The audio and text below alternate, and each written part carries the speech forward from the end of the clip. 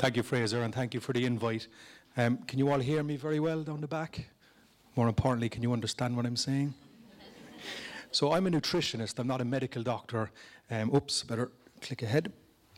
And I guess my research interests really are in the area of nutrition and musculoskeletal health, and specifically what treatments will work from a nutrition and a diet standpoint, because at the end of the day, we have to eat food. And obviously, using diet particularly as the first line of prevention and potentially treatment for musculoskeletal problems makes a lot of sense for a lot of different reasons. So I'm going to talk specifically in my 10-minute slot about bones, and I know my colleague Emma next will talk about muscles. So a little recap to begin. How do our bones help us? Well, obviously they provide essential mechanical support and protection for our internal organs. But fascinatingly, bones also are metabolically active. They perform a range of metabolic functions despite the sort of dull appearance of them. And some of these functions, particularly when you look at regulating mineral homeostasis in the body, particularly calcium and phosphorus and magnesium, these minerals are essential for normal day-to-day biological actions like nerve transmission, muscle contraction, and so on. And bones are continuously being built up and broken down during our life stage. So this is a small, succinct depiction of what bone formation is, which is the formation of mineral in the bone, but also bone resorption, which is the degradation. And this process is very tightly regulated by various hormones in the body. But importantly, we know that nutrition can influence the rate that bone has been built up and broken down. And I'll talk to you about some of the research that we're doing in this area. Now, I can't do any talk on diet and bone health without mentioning osteoporosis, historically called the silent disease, because patients only realize they have it when they suffer a fracture and they're sent by their doctor for a DEXA scan, and lo and behold, their bone health comes back as osteoporotic.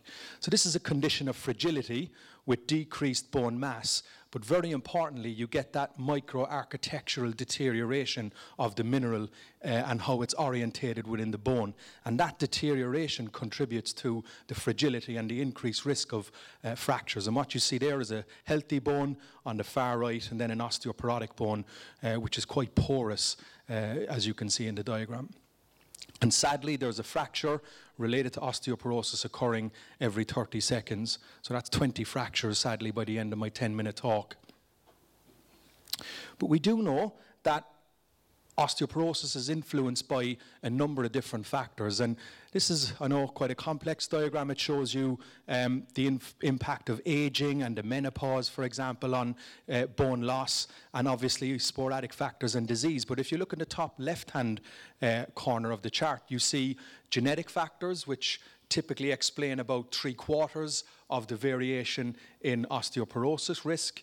But nutrition and lifestyle are well-established determinants of bone health at all stages of life. And this is important because, sadly, not yet, we can't modify our genetic composition, but we can modify our diets and our lifestyle. And there's been a lot of research done over the last 30 or 40 years looking into the dietary factors which are involved in the development and treatment of osteoporosis. But if you narrow it down to a few, and this is a report from the US Surgeon General, which basically summarizes the factors which we know there's a cause and effect relationship between the factor and bone health, we can narrow it down into, and I will say it in order, physical activity is a well-known determinant of bone health, and I'm not going to talk about that today. I know Emma will mention that in the next presentation in relation to muscle. But calcium and vitamin D, these are well-known determinants of bone health for individuals of all ages. And calcium goes back decades in terms of its therapeutic value in not only preventing but obviously treating osteoporosis. And calcium is very topical at the moment because there is some evidence out there that suggests that actually calcium supplementation, particularly doses above 1,500 milligrams, which is twice the daily recommended value, might actually be causing some harm in some people. And this is a very hotly debated topic about what is the optimal level of calcium for bone health.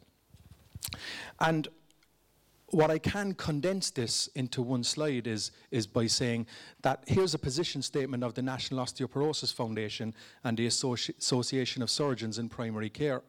And they've evaluated all this complex evidence over the last 15 to 20 years. And it's reassuring that when you look at the conclusions, that in light of the evidence available to date, calcium intake from food and supplements that does not exceed the upper level, and the upper level is 2,500 milligrams.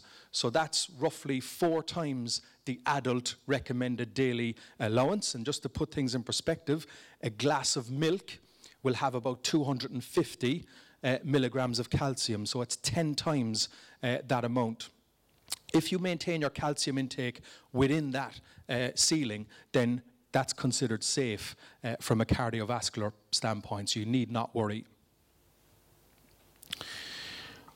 Vitamin D is quite topical for many different reasons, and vitamin D has a long-standing link to bone health, and it's been the subject of a number of government reviews in the last 3 years.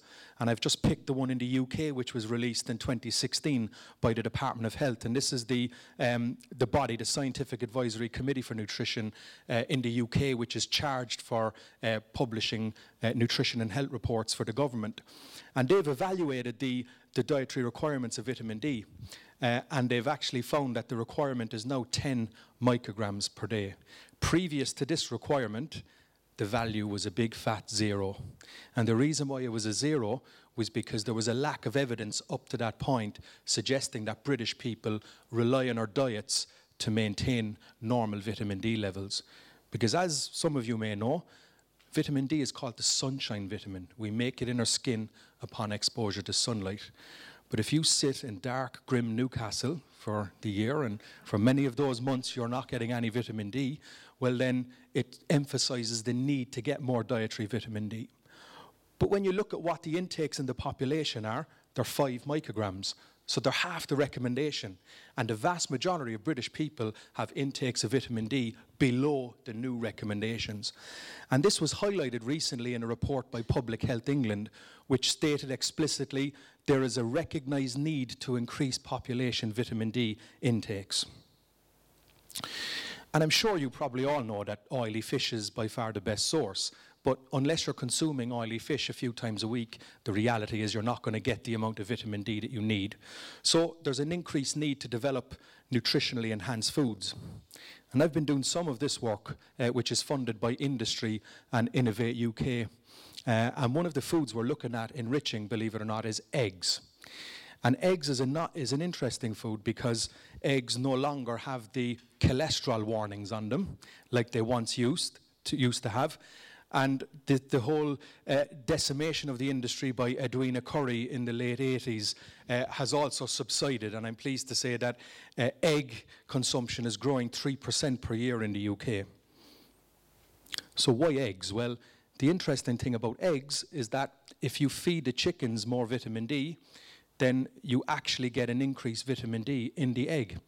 And we've done experiments, and this is one of them, a big industry scale trial, and we've done it with Noble Foods, which is the biggest producer of eggs in the country. They produce 120 million eggs per week, so the reach is pretty good.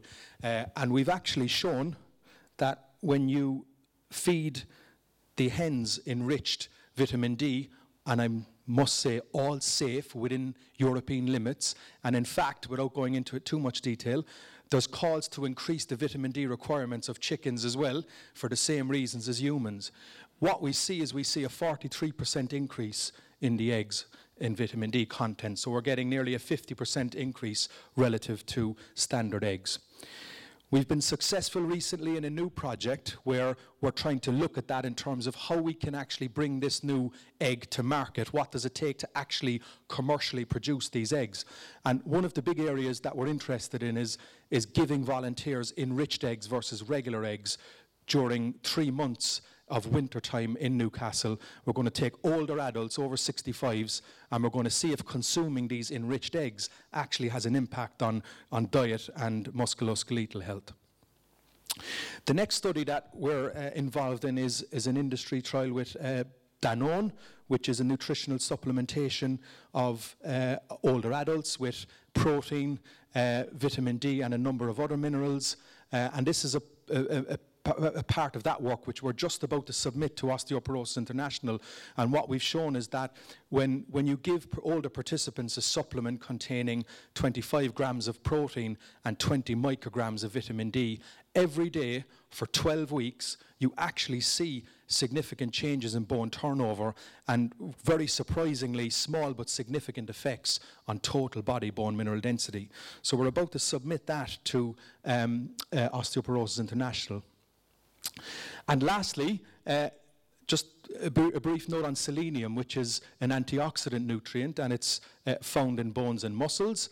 It's not one that we traditionally associated with bone, but there is evidence epidemiologically to say that it is associated with bone mineral density and hand grip strength. And by far the major source in the diet is bread and cereals and meat and poultry. And we're doing a study together with colleagues at Sheffield, an intervention trial looking at whether or not consuming selenium in the form of a supplement for 2 years has any impact on bone health and muscle health in postmenopausal women. So this is to be continued. So take-home messages: prudent advice on calcium, vitamin D and diet. Well, they're up, as you can see. Keep calcium at doses no greater than 1,000 milligrams in a supplement. If you're not taking supplements, then you don't have to go in taking supplements. You can certainly get good sources from dairy, breads, because it's made with calcium carbonate in the flour, and some green vegetables also contain calcium. It is prudent to take a vitamin D supplement at 10 micrograms. You don't need any more than that unless your doctor tells you otherwise, and that's unless you eat oily fish. And the last point is maintain a healthy diet with good protein, good amounts of fish, particularly white meat, and small amounts of red meat, and obviously lots of fruit and veg. Thank you. Okay.